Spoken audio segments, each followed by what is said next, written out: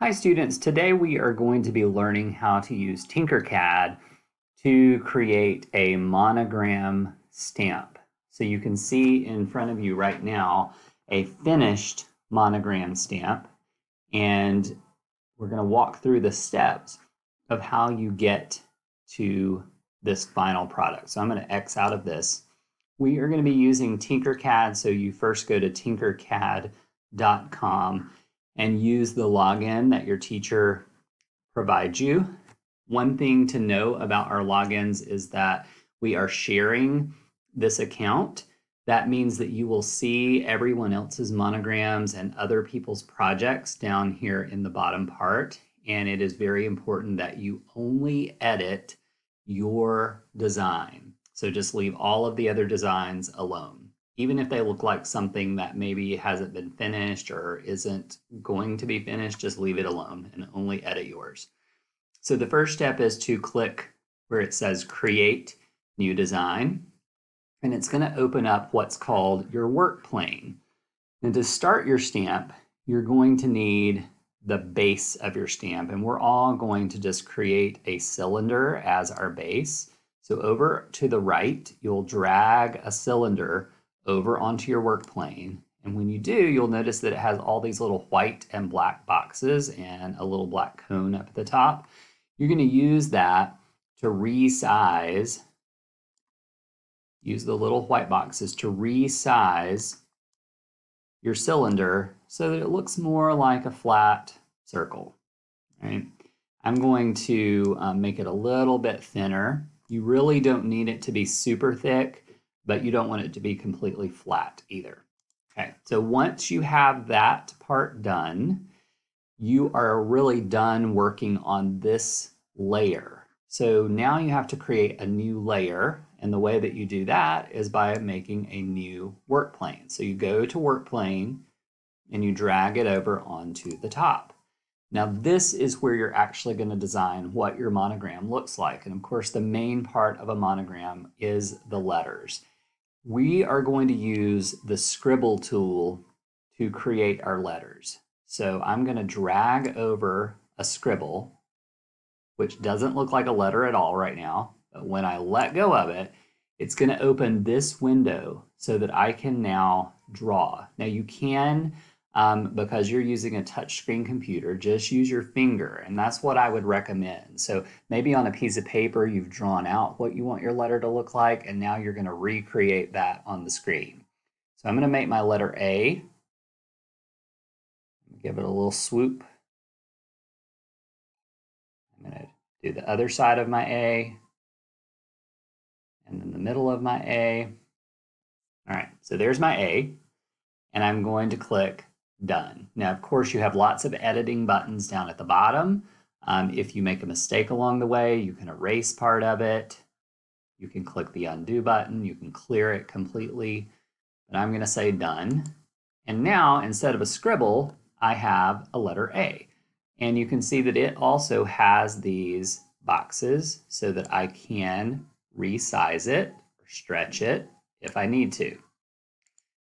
Now I'm going to do the next part of my monogram. I'm going to drag over a new scribble. I'm going to do a letter P.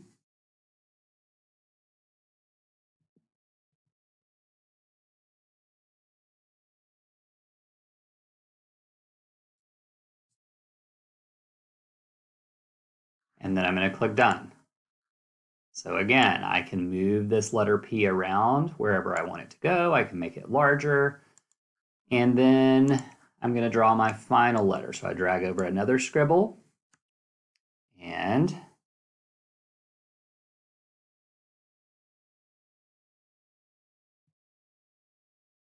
you can see I didn't quite connect that. So I'm going to try to connect that a little better there.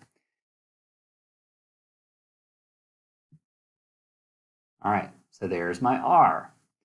Then I'm going to click Done.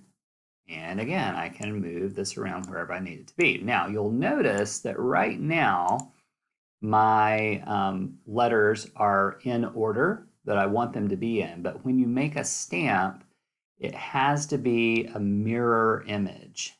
So you have to order them in the opposite order than what you would actually want. So my R is going to be last, but really first on this version. And then my A would be in this position. Okay. You also have to flip your letters. So I'm going to flip my letters, I'm going to use this, I'm going to click on the letter, and then I'm going to use this little arrow up here to rotate. So when I click and hold and drag, the letter starts to spin. And you'll notice there is a number counting. You want to do a 180-degree turn. So I'm going to go all the way to 180, past it, let go.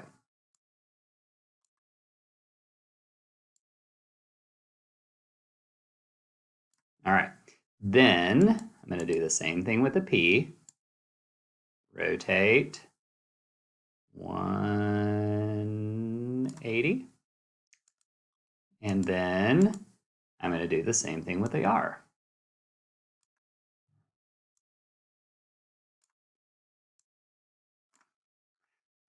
Now let's move this over a little bit so we can see what we're doing. All right.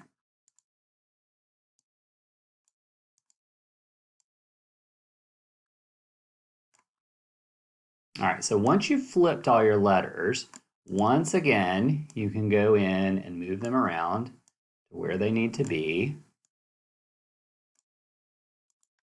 And then the final thing you need to do is to click on each letter, and you'll see that each letter has a little black cone at the top. You want to sink this down just a little bit into your shape.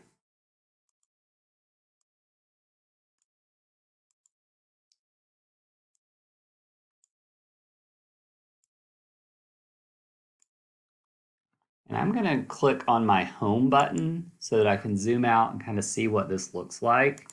And now that I've zoomed out, I really don't like the way that it is, so I'm going to rearrange it a little bit. And then the other thing you can do is you can touch your screen and kind of look at your stamp from all sides. And what you really want to make sure is that after you have lowered your letters into your circle, you want to make sure that they're all about the same height, because if they're not, then it's not going to stamp correctly onto your paper. You want them all to be as close as possible to the same height, and that looks pretty good. So now that I've done that, I'm going to drag my work plane back over, and that is my stamp. Now, you will talk about other kinds of designs. You may end up wanting to add something around the edges of your stamp as well.